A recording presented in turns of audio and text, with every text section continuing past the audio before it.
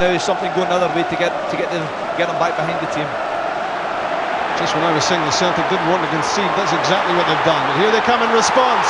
It's Stilian Petrov. It's a penalty. Celtic with a quick chance to respond.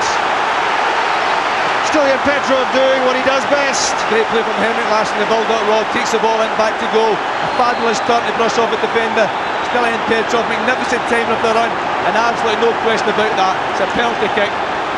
Celtic have responded in the proper way. He's taken some important penalty kicks in his time. This one certainly ranks alongside them. Henrik Larsson tries to put Celtic back on terms. And does!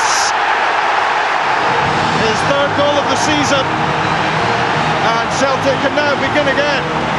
That's right, Rob. I've been disappointed losing the goal, but what a way to answer the Swiss team. Henrik Larsson is doing what he's very, very good at, putting the ball in the back of the net, giving Superbuller in goal. Absolutely no chance whatsoever. Celtic are now back in this. It was Larsson who set up Stilian Petrov with the opportunity to win the penalty kick.